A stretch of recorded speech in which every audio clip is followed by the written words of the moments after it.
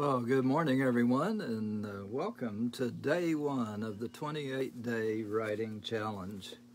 So I have written a book, How to Write a Book in 28 Days or Less Without Stressing Yourself to Death.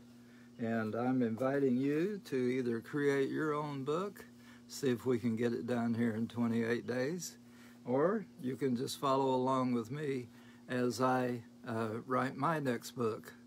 Now, this book is going to be a follow-up of this book. It's a book on marriage. It's called From Mountains to Molehills, Overcoming and Celebrating Your Differences in Marriage. And actually, there's a precursor to that. There's a book. It's now out of print. Say that it is. And it was called The Loving Way to a Successful Marriage, 6 Keys to Marital Bliss. And within this book, it is divided into 6 parts. So what I did after the short run of this first book, I decided I wanted to do a series of books on marriage, and so I'm taking each part and making a book out of each part of this original book. And so anyway, that's my plan. Now, these first 3 days are going to be kind of vague for you if you're starting out and you're just writing your book. These first 3 days can all kind of run together.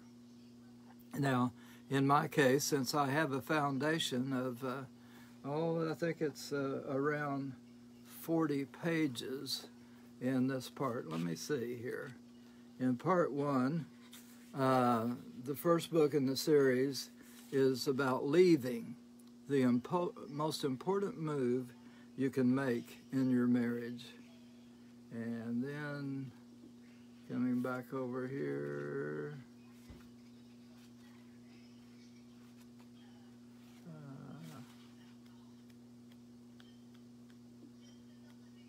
when part 2 was overcoming the most important commitment you can make in your marriage. And that's where the book From Mountains to Molehills came from. But I want to come on over to the next section. And I'm sorry it's taking so long here. Part 3, valuing the most important attitude you can have in your marriage. Now you'll see, lining up with the words that are down here, I'm sorry they're backwards to you, but leaving, overcoming, and valuing. See, this is 6 keys to marital bliss, and each one of those relates to the acronym LOVING. So the loving way to a successful marriage. So the first one is leaving, the second one is overcoming, and this third one is valuing each other. And so I have that part 3 talking about that, valuing the most important attitude you can have in your marriage. Now, what I wanted to see was, this starts on page 87, and I want to find out how far it goes.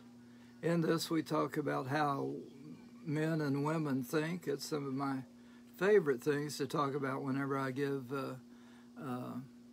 speaking engagements.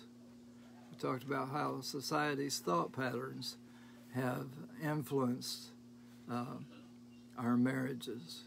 Okay, now part 4 is going to be intimacy, experiencing intimacy, the most important connection you can make in your marriage. So that will be the next book. So this book starts on page 87, and it goes through page 120.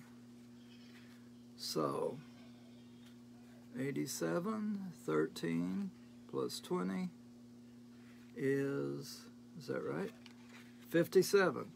So I have 57 pages as a foundation for my book. And in the How to Write a Book in 28 Days or Less, there are 3 different methods that are mentioned in writing that book. And one of them is how to use your previous writing and previous blog posts and things like that. So I do have a section out of this book, The Loving Way to a Successful Marriage. I have a section that's related to valuing, and that's a foundation. I also have several blog posts that I've done in relation to that. And I have preached 2 or 3 sermons that would relate to that.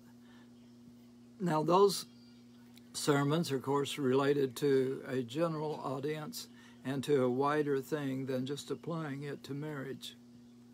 But I'm going to take those and hone them down more specifically to the idea of marriage. So that's how I'm starting.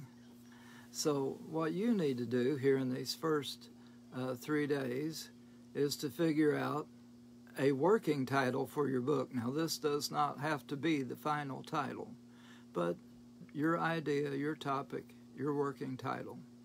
And are you going to be pulling together things that you have done before, or are you going to start from scratch? Another thing that we need to figure out is how long do we want our book to be?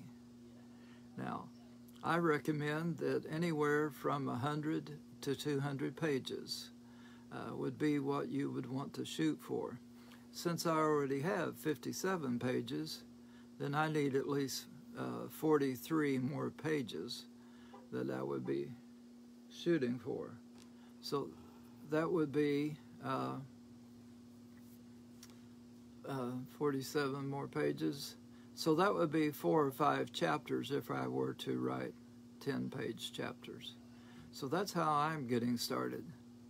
Now, what you need to do is come up with your working idea, and then do you already have an idea of like major divisions that would be chapters for your book? If you do, then you are in good shape. If not, then you need to come up with what you think would be the chapters that you would have in your book.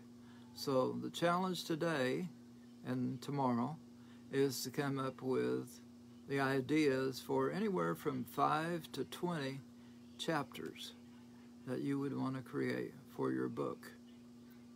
Now, if you're doing fiction, then again, you would want to figure out how many chapters you would want to do with that, but you would probably want at least maybe 20 chapters for your fiction book. But you figure that out. Okay, well, that's how I'm getting started. I'll talk to you either later today or again tomorrow. Have a great day.